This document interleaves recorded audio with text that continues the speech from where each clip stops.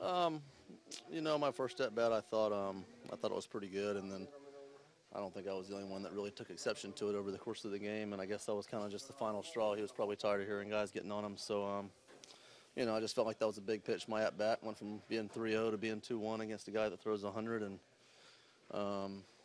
it's frustrating. Just probably let my emotions get the best of me, and was frustrated a little bit, and obviously I said too much.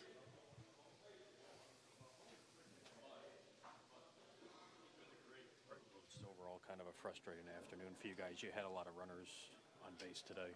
Just not able to come We had a lot of opportunities. I say a lot. We had quite a few. I thought CC really did a good job there in the middle of the game of keeping us in it. And obviously, myself, Hetchy, a couple guys came up in some big spots with guys on base, and we just couldn't seem to get the guys in. So, a frustrating day overall for us. But head to Minnesota and hopefully start off on a good note this next week.